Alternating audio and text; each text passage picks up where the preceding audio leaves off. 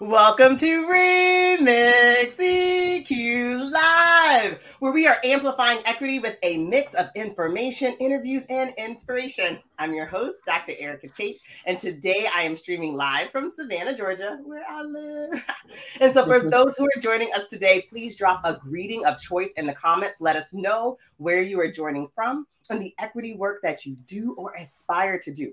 And remember, Remix EQ Live is an experience that's meant to be shared. So I encourage you to hit the share button and invite your people, your network, your family, your friends to join us. And while those comments are flowing in and those invitations are flowing out, I want to remind you that Remix EQ Live offers us the opportunity to connect and build community with each other around the equity work being performed throughout the world. And we do this by centering the work. That is, our guests and our viewers share examples of what they do in their role or position as a way to illustrate the innovative and effective ways that they advance equity in the spaces in which they live, work, or play. So throughout the show and in the comments, I invite you to share what you do to make the world a more just place. And on today's show, I'm remixing Dr. Nichole Pinkard, who is the Alice Hamilton Professor of Education and Social Policy at Northwestern University, and Jean-Claude Brizard, the President and CEO of Digital Promise Global.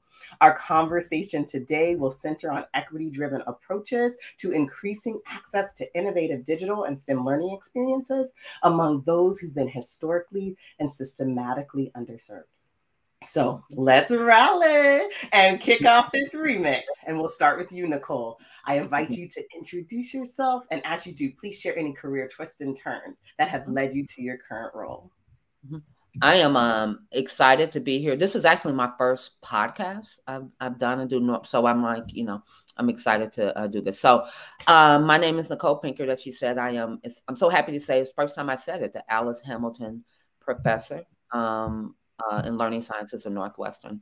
And that means a lot for me because in my twists and turns, I never set out to be a professor. That just was not the goal.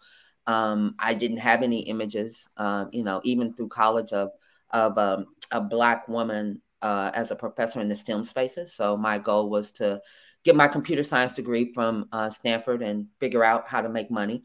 I'm old enough, I'm 52, that Silicon Valley didn't exist. So when I came out of undergrad, literally I came out when in 92 when the economy crashed.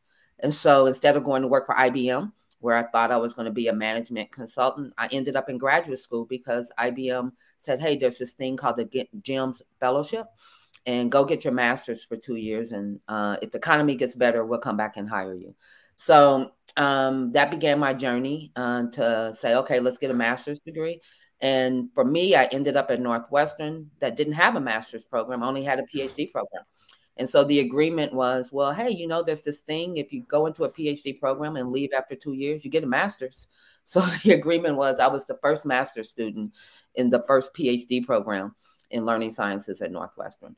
But fortunate, I had some phenomenal mentors, Luis Gomez, Carol Lee, who had other plans for me. And their plans was that I was going to get a PhD. And so I stayed and ended up at Michigan as a professor, but then also followed my own passion to say, well, in the space of technology, if you go back to the 2000s, to understand what it meant to do educational technology really required you getting your hands dirty. So I came back to Chicago, worked at the University of Chicago at the intersection of being the lead of technology innovation for the charter schools, while I still was really hyper-focused on my research. Gonna sort of end with there, but my twists and turns really are that I've always just followed the journey and the path to get better access to the spaces and places to try to understand how do we create equity. And that by doing that work, you end up with a portfolio that allows you to, be a professor in a research institution. So looking forward to this conversation to talk about how do we create more equitable opportunities. Thank you so much. Thanks for sharing your journey. I'm looking forward to it too. Jean-Claude, please introduce yourself and your career twists and turns. Sure, Nichole, it's good to see you again. Let me just say, my life, I wanted to be Nichole. I wanted to be a college professor somewhere. So my life has been about twists and turns. What I'm doing now, and perhaps what I've done in the last maybe decade or so were never on any radar. I'm very type A. I like to understand the road I'm taking in my life, except that it never is as linear as any of us ever wants to be. So I went to college, wanted to be a pre-med student, ended up getting a degree in chemistry instead, only because I did not like hospitals. I volunteered at a hospital in New York City, realized I did not like the smell. And I said, I can't do this. So I majored in chemistry. I thought I was going to getting my Ph.D. and go be a university professor somewhere. I ended up as a teacher temporarily at Rikers Island in Queens, New York. And that in many ways changed my life. Erica, I met a young man who looked just like me, same physical stature, etc., who could not do basic computation, dropped out 5th grade school. Within 6 months, he was near pre-algebra. So we lost, I think, a PhD mathematician. And I said, you know what, let me spend a few years and do something about this. So I went on the front end to a middle school in Bushwick, Brooklyn, taught for 4 years and fell in love with a bunch of 8th graders. And that was the end of it. And I went to a high school. I kept getting offered jobs. I kept saying, like, 2 more years, 1 more year, 2 more years. I became an assistant principal, head of the high school division in New York City, a regional superintendent. I was about to go to Harvard to go back to the PhD. My then girlfriend, now my wife, said, this thing called the Broad Center, you ought to try it and go be a superintendent. I'm like, nah, that's not my job. That's not what I want to do. So make a long story short, I went to Broad. Before I finished the program, I was offered a job in Rochester, New York as a superintendent. I said, okay, 5 years here and I'm done. I'm going to go back to somewhere in New England and be a professor somewhere. And I got a call from Newark, New Jersey first with Cory Booker to think about being the school soup in Newark. There's a book called The Prize. I think on page 100 talks about my interview, my engagement with that process. Before it finished, I got a call from William Emanuel and went to Chicago. As the CEO of schools in Chicago. Never in my life I thought I would be leading the 3rd largest system in the country. I learned a ton in the city, amazing educators in the city. Didn't like dealing with city hall politics. I mean, just be blunt about that. That makes the job that much more difficult, frankly. But from there, I just kept following the pathway. And to Nichole's point, you build a portfolio, you get the mentorship, you get to know people, things come your way. So I spent 4 years at the Gates Foundation doing amazing work. And then this job opened at Digital Promise, and I got a call by a headhunter, and I knew the organization. And to Nichole, we've got about 40 learning scientists on staff. We're doing really amazing work, especially leading on this idea of serving kids who are systematically excluded from participation. Oh my goodness, thank you so much. Yes, we love to normalize the twists and turns. And it was really great to hear how you guys have moved in and out of different positions, and especially always with this focus on improving this educational spaces. So thank you so much. We have a few comments. We have someone who's like, hey, computer science, yay. Yes. Do you see that STEM degree and how it moved everyone through the spaces in education? And Brianna says, hello. So welcome. And then we have Dr. Galindo from Stuart, Florida. Yes, I like that we're covering all the time zones today. All right, so for those who are just joining us, this is Remix EQ Live, where we're amplifying equity through a mix of information, interviews, and inspiration. And now that you've learned a little bit more about Nichole and Jean-Claude, I know that you're inviting others. And of course, I invite you to interact with us. So post comments, ask questions as we dive into this interview. You are part of the Remix EQ Live experience. So now we center the work. This is an opportunity for us to learn from Nichole and Jean-Claude about their approaches and strategies for creating more equitable learning experiences. So we'll start with you, Nichole.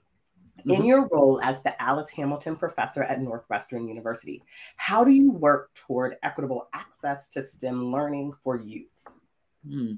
So my approach goes back really to the foundational training in learning sciences. And for me, as a computer scientist, I think through systems. So we have a conversation, I am thinking about some type of process system that's going to facilitate that. But the learning sciences really focus on the intersection of context, cognition, and design. So all work for me has to first begin with a real context, a real environment, real world problems. and understanding those in partnerships with community members to really get at how technology or systems can be an approach. And so for me, also it's connected with thinking about technology with my own journey as a Black woman in STEM. Oftentimes we think about the teaching of the subject, but for me, it was actually through sports where I became comfortable being the only girl, being the only Black spaces. I was the only girl on the basketball team, the only Black person on the softball team. So I got comfortable being the only. So when I would go into a STEM class, a STEM space, I felt comfortable being there, even if I was the only girl, only Black. And so that resonated for me when I thought about designing STEM spaces. Like, we first have to get kids comfortable. And so let's think about putting programs in places where they are. So like libraries, parks, after school spaces where you can explore STEM with your peers to understand if it's for you before you get into that high, that course in that class where it's more high pressure. And so for me, it's really let's understand how to make it relevant, STEM relevant in every day. And if we could do that and make visible those role models, folks using it in a way that's naturalistically engaging, then people put in the work and the time to develop the skills because it's interesting, not because you got to develop it for a grade and for a job. And so if you look at some of our work with the launch of UMedia, to creation of the Digital Youth Network, and now our work in something called Ambassadors and Digital Divas, it all is grounded in real world community spaces that are hopefully accessible in everyone's communities. Oh, thank you. I appreciate you helping us understand how professors can connect and conduct research and also build community outside the ivory tower. Like, it gives us insight into your role as a professor. One last thing to say about that. It's like, I also think about things need to be sustainable, right? So my first mentor was, Caroline, and she's doing her research, but she also has her schools, right? So her, you see that it's not about a paper or a finding, it's about creating things that have longevity and sustainability. So that's also why working in real places that have, that exist, so that if your work is successful, it can continue beyond the life cycle of a grant. Right. Yeah. No, that's a great point. And thank you for working in real places. We appreciate that. And so I'll turn to Jean-Claude, who has a different type of role. So in your role as president and CEO of Digital Promise Global, how are you bringing equity to the forefront as you work to design and scale innovation for those who've been historically and systematically excluded? Thanks, Erica. I mean, so much of what Nichole just said resonates, and let me start there. And I'm going to come back a little bit, talk a bit about who I am too, which I think colors a lot of my perspectives and perhaps the way in which we actually approach the work. So this idea of context, cognition, and design, I really love that. Nichole actually wrote that down. As an organization, Erica, we work at the intersection of three circles, we say. Research, again, we've got about 40 learning scientists on staff. We have a large practitioner base, so 60,000 teachers. We have a League of Innovative Students, a League of Innovative Schools. Think about 150-ish most progressive school superintendents in the country. We have a global cities network. Again, we actually have a consortium going to Melbourne, Australia, of US superintendents, global cities, to look at racism, social emotional learning in Melbourne, Australia. So we do that. And we also have a big leaning on technology. So we mix the three together. We don't do research for research's sake. We do very little pure research. Everything we do is research to practice or practice to research. We build that two-way bridge. So we understand this idea of community, context. One of our proudest centers is the Center for Inclusive Innovation. So you think about centering, not putting community at the table, but you center community and practitioners in the research, in the work that we actually do, with a heavy leaning on this idea of people who have been historically and systematically excluded. We use that expression because we think it aligns best with the UN SDGs and frankly leans on this idea of belonging and inclusion.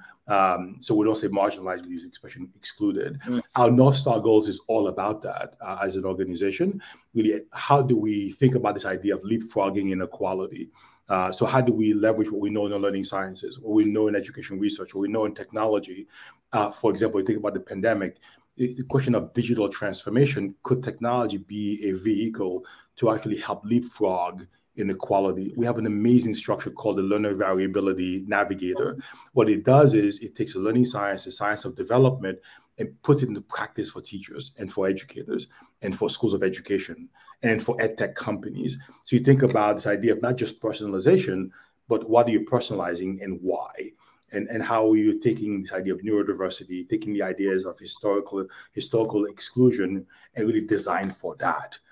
And we think if you do that, then the rest of the population actually benefits. But let me step back a bit.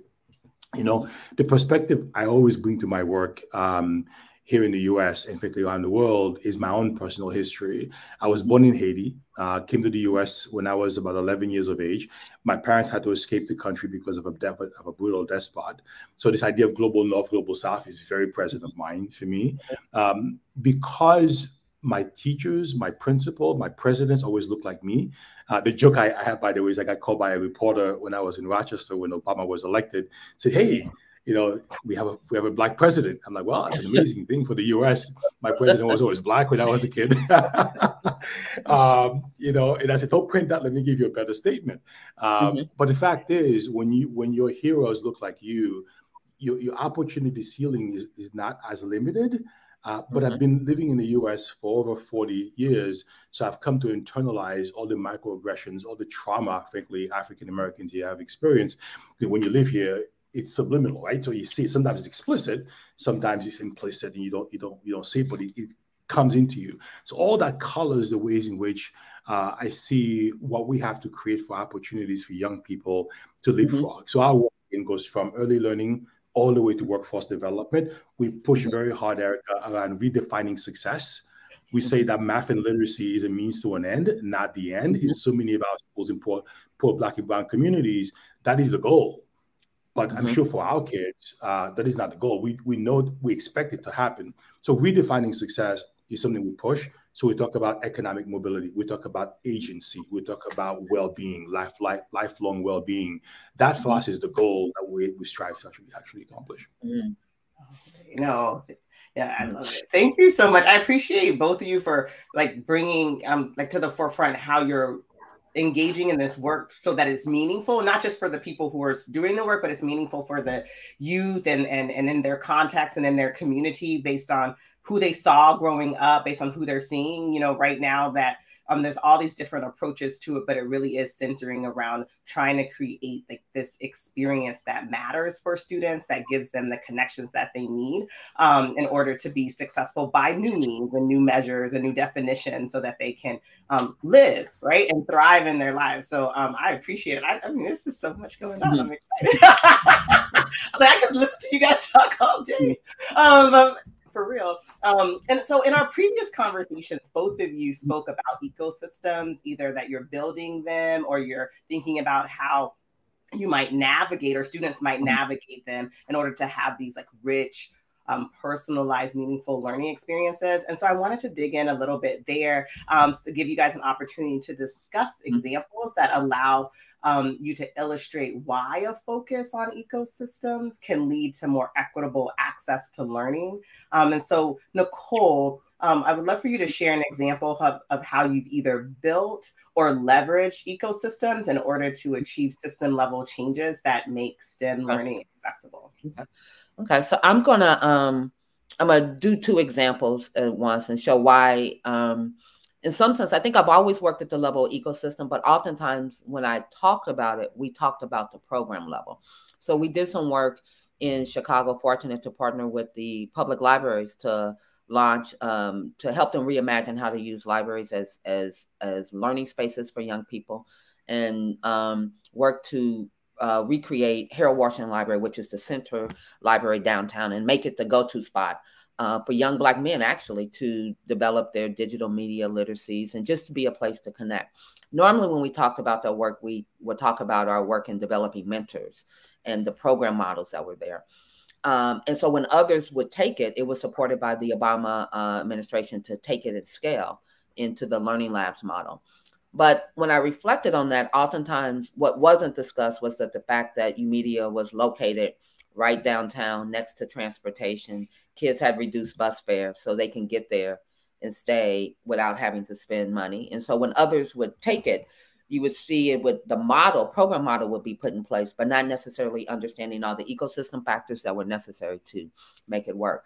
So going backwards, I then said, hey, I now need to be much more explicit in how we think about the ecosystem work and how we talk about not just the intervention, but everything you have to understand about it. And so now we lead something called Cities of Learning, where we work explicitly with city governments to document their out-of-school learning opportunities. But in doing that, we're also creating a blueprint of all the places and spaces where learning takes place, because every program has a location, an address, and has an organization that's doing that. And so historically, if you collect that data using all our current systems, you create a map, a blueprint that shows equity and inequity.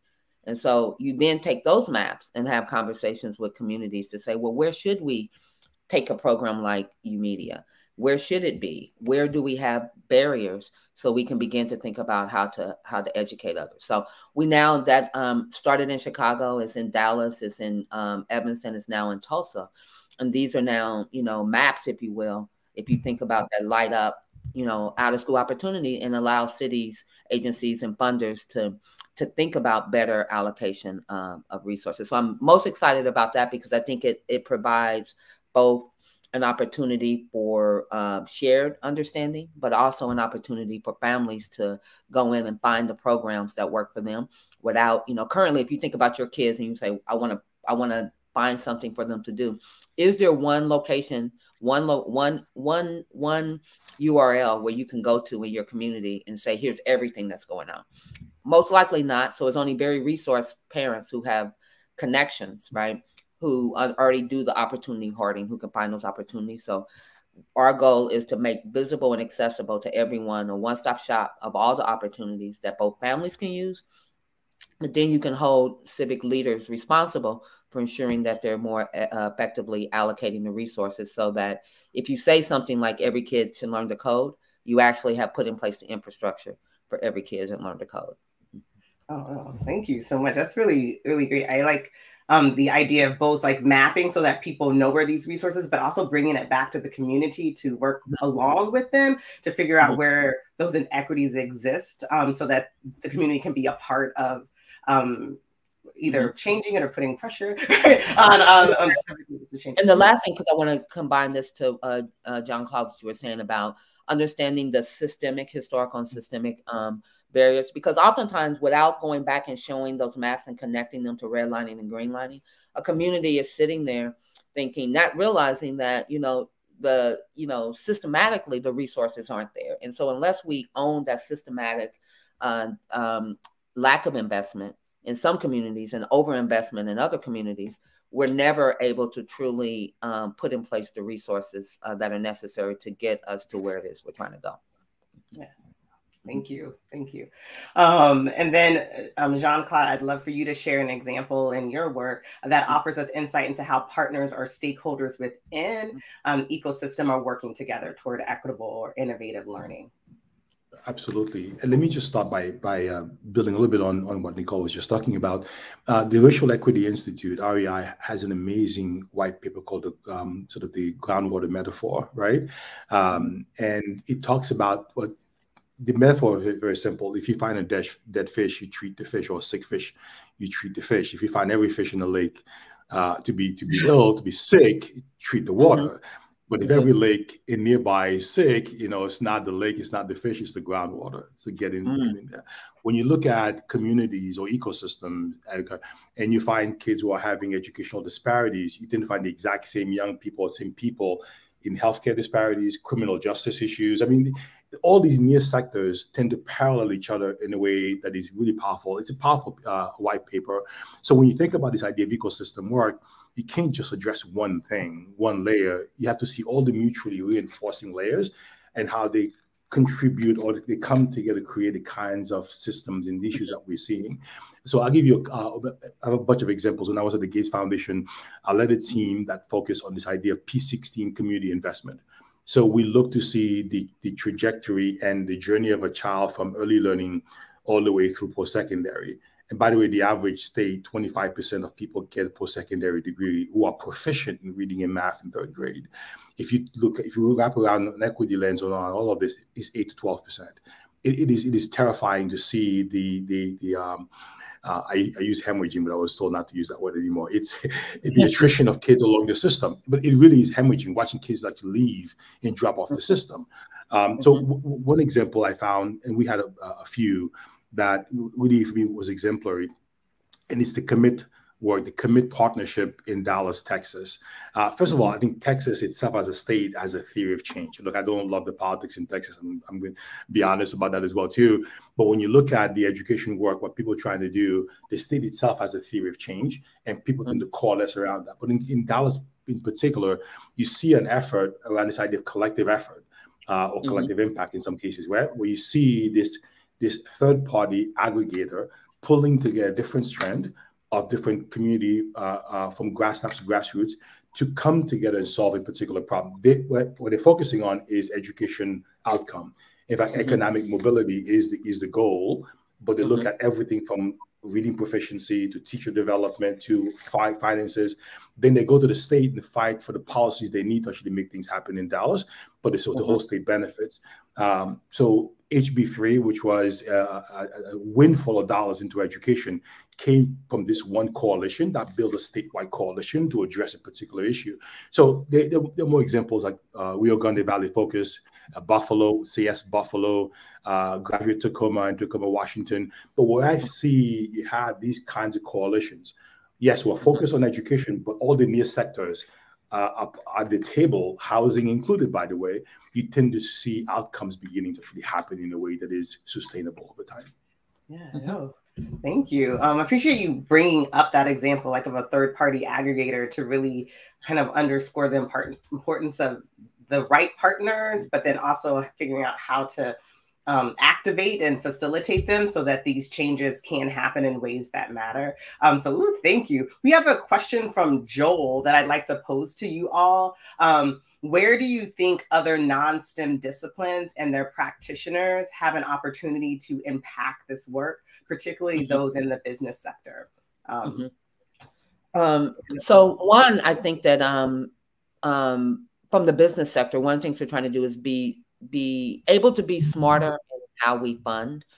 So as a faculty member, I often can get grants, but to be transparent, oftentimes where I place my work is not necessarily a subject of collective conversation of where it makes the most sense to be impactful in the community. And part of that is because we don't have a shared understanding of where the needs are in the community. So one of the things I think, and we're trying to do some of this here in Chicago, is bringing funders together to say, we want to fund a collective body of work, but instead of, them finding each individual, selecting, how do we use our maps of understanding where needs are, and to work together to fund, to be more equitable in how we allocate, the money. It shouldn't always go to, faculty members. How do we figure out how to support, CBOs? But again, that requires us to work in networks in ways in which it's easier to find where the funding is, but also how we can support smaller organizations who are really on the ground in being able to write those proposals and being able to do the documentation of the work that happens to show the impact. So I think that's one place where foundations can, where business sectors oftentimes are funding. Some of the, particularly in the STEM work in their local communities, can be impactful. But also I think STEM is this word, but I actually often use STEAM because I'm particularly with younger populations. It's like, it's everything. We make it seem like it's this one specific thing, but it's actually what in your life does not include STEM. So I think we also need to demystify and not make it seem that only people with STEM backgrounds have a voice in the design and creation of learning spaces that are meant to motivate and support everyone in engaging. There's a researcher, there's an article from Hide and Renninger that talks about 4 phases of interest development. And what it says is that you can't, if I want you to be an engineer, you're not going to be an engineer if you don't know what it is, unless you first are in an environment that's engaging, safe, and comfortable, right? That you can play around with engineering topics or opportunities in a place where you feel you want to be. Because if you're in a place that you don't want to be, then you're never going to engage in that particular space. And so I think that requires people who know kids, who know who know how to engage them to be in the conversation for the beginning, and not, I think, which we've done a bad job of, is over empowering STEM experts to create the intro STEM opportunities, which then only, you know, folks like me, it worked for me, but it didn't work for the other, you know, 90% of Black girls in growing up with. And so I think we need to rebalance those relationships and make sure that we're, particularly in the beginning,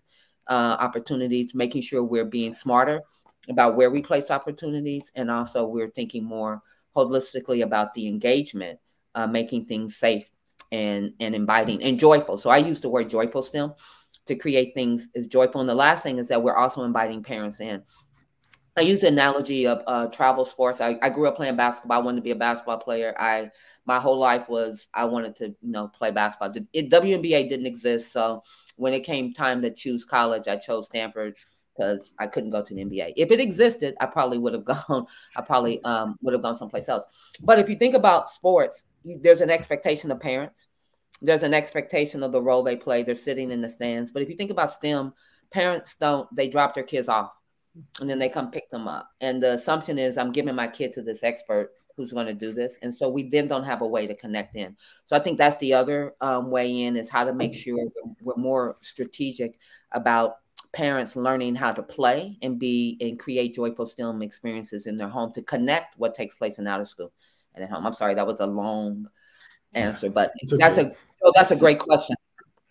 Nichole, can I just add a couple of layers to Nichole's response to Joel's question? Let me just add two things. One is, when we think about this idea of the profile of a graduate, which we see now more and more school districts across the country are doing that, meaning that what do we want a high school graduate to look like? Redefining the credential as a pivot point to demonstrate what you've learned in the first 12, 13 years of school and what you're prepared to do beyond. So what we see often is missing is the sort of cascading work that needs to happen from pre-K all the way to that 12th grade. So one thing we do here at Digital Promise, again, study of non-STEM disciplines and STEM disciplines, is we actually work with teachers in demonstration projects, for example. We're talking to Baltimore City as a potential next place to do this, where we sit with groups of teachers in ELA, in math, in science, in social studies, and we actually take the existing curriculum and look at the kinds of skills and competencies you want the young person to have, in addition to the math and reading skills, and you really rejigger the units of study, the lessons. So the question is not just having a flowery set of standards and a profile, but what does that look like Monday, in ninth grade social studies history class, in ELA class, right? So we get to that level of granularity to demonstrate what's possible, to bring all the disciplines together to build a whole human being. So that's one way of doing that. The other, and I want to get to the business sector in this case, I was on the board of Houghton Mifflin Harcourt. We just sold the company a few months ago. What I love was I was on the committee, the SEG committee, the Social Environmental Governance Committee. And you think about what that means. So it's the new CSR, right? That so many of us talk about in business, where the social is really around equity, diversity, what are you doing for your community? The environmental, as you can imagine, all around sort of like a carbon footprint, et cetera. But what that has become, including for investors on Wall Street, is a way to see if companies really are responding to their communities. And I think that's an amazing vehicle to get the business sector really involved, not just in education or to become sort of good citizens and do for, but to really become part of a community and engage holistically. That is a powerful vehicle. I'm really hoping that the dollars on Wall Street keep pushing in that direction. Yeah. Oh my gosh. Thank you guys so much. As we start to come to a close, I just want to just share my appreciation for how this conversation has really centered like the whole child and how they are placed in their community and in the world. And so in this last like response and talking about it's not just about doing STEM activities, but how do you create this space where students are safe and engaged and filled with joy as they're engaged in their learning, as well as thinking about both in some conversations like our civic partners and our business partners, and how do they come in to really interact in impactful ways for our students, so that when they contribute, when they share resources, when they share their expertise, that it's really going to move the needle on creating these more equitable learning spaces. So I appreciate all that you shared. You have dropped so many nuggets. You have dropped more than nuggets, like just loads of information has come down on us, and your knowledge and obviously your inspiration for us to make this world a more just place. And so I just want to give you the opportunity to just share one more piece of inspiration with us. So I just want to ask, and we can go Jean-Claude and then we can go Nichole in 60 seconds or less. What inspires you to continue your work at the intersection of equity, technology, and learning? I mean, I'm going to get to Imani's question too at the same time. I'll try to do both in 60 seconds. One is that it's my parents, frankly. You know, my parents were social activists. There were people who saw people would disappear and die, and they left this imprint on us to always do and to support and to agitate and to advocate, right? So that the voice is always in my head. Very quickly to Imani's point, I have found that when you have things like first robotics competition, when you have maker spaces, parents just get as jazzed about STEM as they are about sports. Yeah, so I would say that we haven't created the spaces to invite parents. And my brother, we grew up in the same household, and he spends the time and energy on sports. He also wants my nephews to be as great in engineering. But what he says is, I don't know how to get on the floor with them in engineering. I know how to practice basketball with them, but help me know how to be vulnerable with them in STEM, right? And if you could do that, then I'm more is willing to do it. And as an example, we put some activities in their garage, and now my nephew's basketball teammates are over there geeking out in STEM. So I think we just have to use the metaphors of other spaces and to say, well, what would that look like in this space? And I think US First Robotics is a great example of where they did that. And they sort of made it a competition and things, and people show up and root and are there. And I would say for me, why I continue to do this work is because the journey's not over. I was fortunate to grow up in an ecosystem where I just stumbled constantly into opportunities with mentors that allowed me to engage in developing my computational skills from 8th grade through, right? And you know, and it's just not there yet for the next generation or the, you know, coming after. And so until I feel confident that that's happening for my great nephews and nieces, then, you know, the work continues, and I'll continue to do it. Oh, well, thank you both, Nichole Pinkard and Jean-Claude Brizard. I appreciate all that you have shared with us, your journey, your experiences, and your insights.